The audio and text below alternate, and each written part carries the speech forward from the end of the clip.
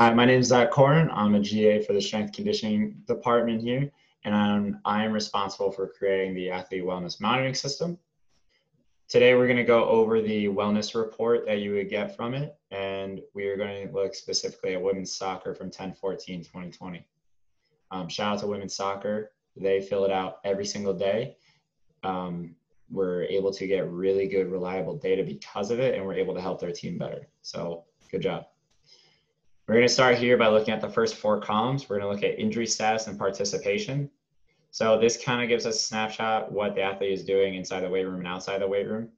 If it's green, it means that they are good to go. Yellow means that they are limited, and red means that they're out. So this is really good for us to know what they're doing out on the field if they're on their way back from an injury, and then what they are doing in the weight room. So the next four columns are readiness variables, and we're going to go to readiness score because it's easier to start there. Readiness score is the cumulative score of the three previous columns, so our three readiness variables of stress, sleep quality, and muscle soreness. So you want to see this number that is below it as close to 30 as possible. The higher the number, the more prepared they are for the day. The lower the number, the less prepared they are. So going back now to stress. Stress is inversely scored. So higher the number, the less stressed they are. The lower the number, the more stressed they are. So this first athlete right here, 9.0, they're not stressed. However, we go down, this athlete with a 5.0, they are moderately stressed. So we may want to watch them for a bit. Now I will note that this person is colored in red. They are colored in red because this means that they are one standard deviation below their 7-day average. So it means that this is an unusual score, and that if this continues, we should take a look at them.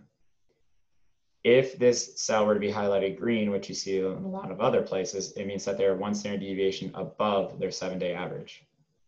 So that means that their score was unusually good, and so we should highlight those as well.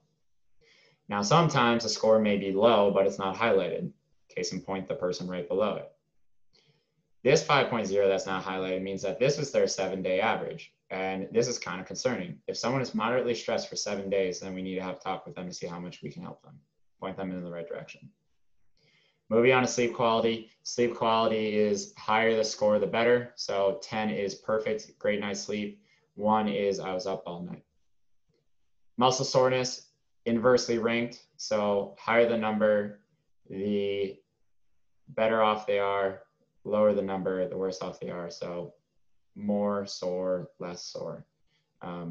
So you would want to always see this number as high as possible because that means they're less sore. Going on to the last three columns, total daily RPE.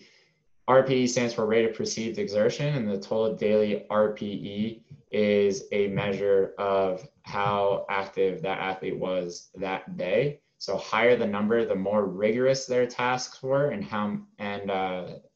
they have more activity. So if you want to have a really hard day, you want to see this number up. If your goal is to have a rest day, then this number should be low. So that would be something to keep in mind as you move forward. Duration, this is just what they report for how long their sessions were. And then total daily SRPE, this is how we are going to track athlete load.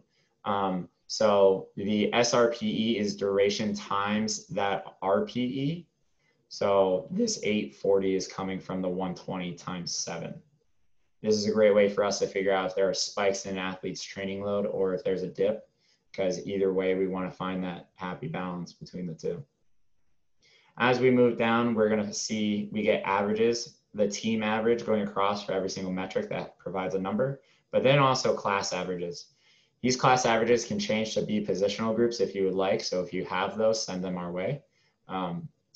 I use positional groups with one of my other teams that uses this system, and it's wonderful because we're able to pinpoint which groups are working a little bit harder than they should be, and allows us to alter our training plan because of it.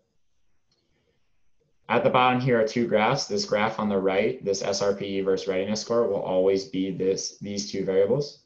What it does is that SRPE is that training load, and the readiness score is how prepared they are for that day. So what you don't want to see is that black line above these red bars. That means we're overreaching.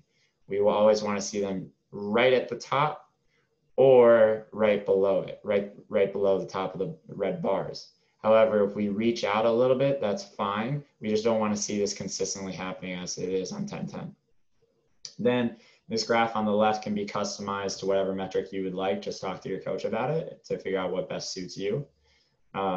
Again, just you would want to be smart in that one graph is not overreaching the other.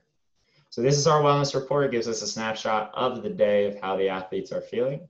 And the next thing we'll go over is the practice report.